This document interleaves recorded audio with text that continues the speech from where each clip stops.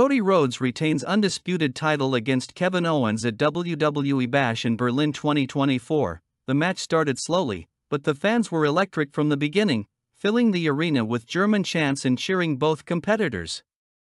After an initial feeling-out period, Rhodes gained the upper hand with a dive to the outside.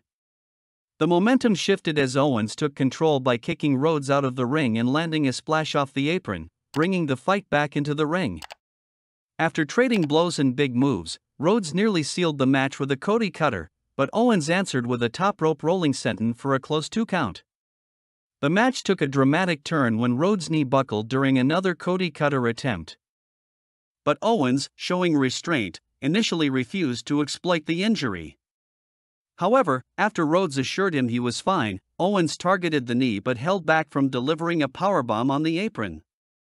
Back in the ring, Cody kicked out after a stunner, leading to a thrilling climax.